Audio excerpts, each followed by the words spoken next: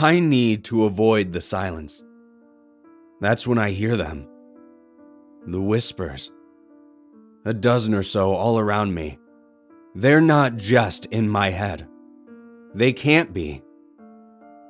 They started last month. I first heard them one night when I was home alone lying in my bed.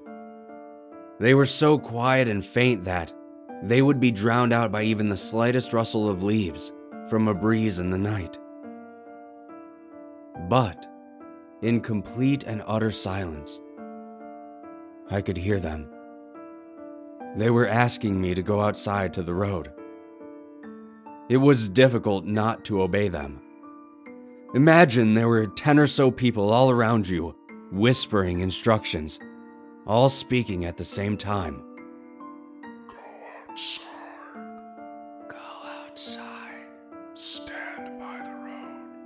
We want to show you something. We want to show you something. You must go outside.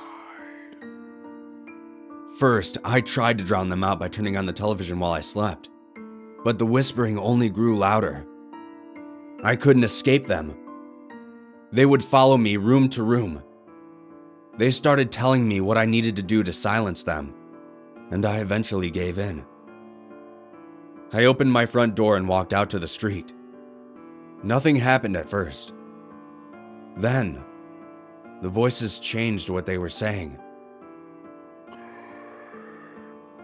Perfect. Perfect. Here it comes. Good.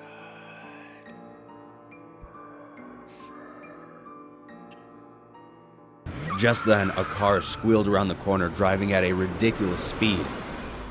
It lost control, nicked the side of a tree, and began rolling. The voices went silent. I later learned that the driver was sober, but didn't have his seatbelt on. He died in the accident, and based on what he had said to his family members beforehand, it was ruled a suicide. Did the voices orchestrate this event? Or did they just want me to watch it? Or was it simply a coincidence? I wasn't sure at the time, but I didn't hear them again for weeks. When they came back, they would sometimes explain themselves to me. I am among the first who can hear them, they told me, but there will be many more. I set up a tape recorder to try and capture these voices, to prove that I'm not crazy.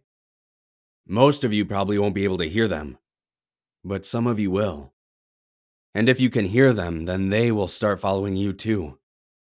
And there will be nothing you can do to escape them, except only to do whatever they say. 2 weeks ago, the voices returned and started asking me to go to a specific address downtown and to stand by a building. They told me to wait there until it happened. This was actually the first time I tried to record them.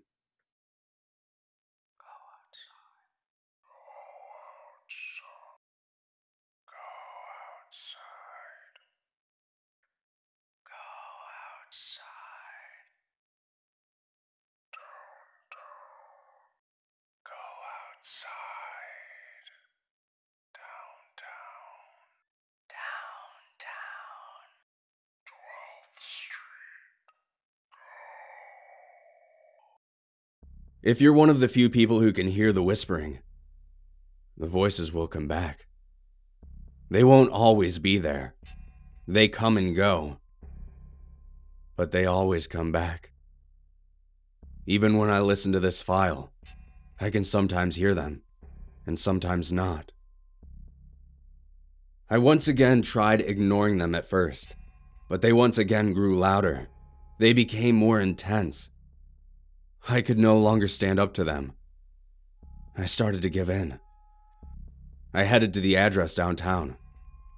When I arrived, I looked above and saw a man standing about 30 stories up.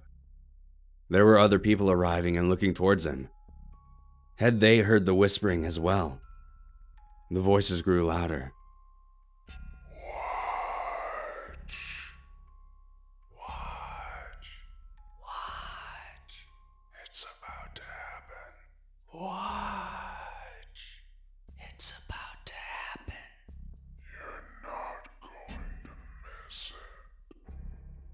The man jumped.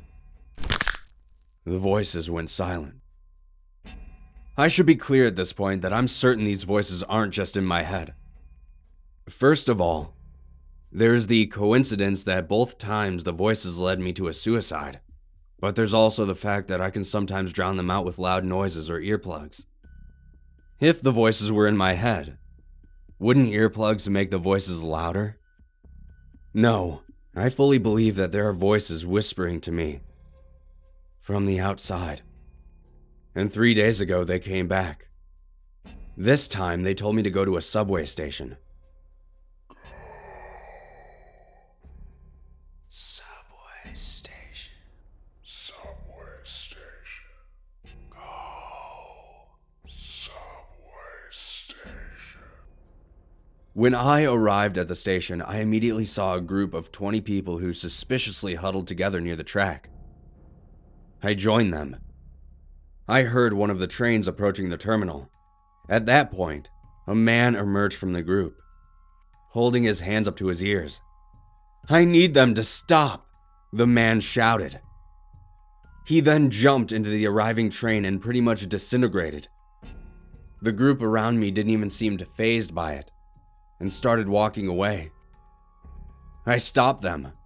"You can all hear them too, can't you?" I asked. Some looked at me and appeared as though they might answer. But then they held their own ears and looked away and continued walking. Did the voices speak to them and tell them to leave? I wasn't sure. I wasn't sure about so much anymore. Where do the voices come from? What do they want? They tell me things, but will never answer my questions. I've decided to write this out and document what I hear. Maybe I am just mentally ill, and what I recorded is just silence. Oh, how I wish that's all it is. It would be such a relief if this were all just in my head. The voices came back today and gave me a new location. I recorded them again when I started hearing them. They're getting louder and I can't escape them any longer. They're telling me now that there's only one way to silence them forever. Otherwise, they'll never free me. I belong to them. I can be with them. Their whispering is so maddening, but it's also soothing. Oh, so soothing. Maybe I can whisper too. Maybe one day, I'll be among the voices all of you out there hear when you're all alone. Maybe the voices are leading us all to a better place. And I'll meet you all there one day. In peace. In tranquility. In silence. And if you do hear the whispers, maybe you'll see me at that location they speak of. It's an infamous location for what I'm about to do. Maybe I'll even wave before it happens. But the voices will follow you until it is your time. You'll start by avoiding the silence. That's when the whispers get louder. Dozens of them, all around you.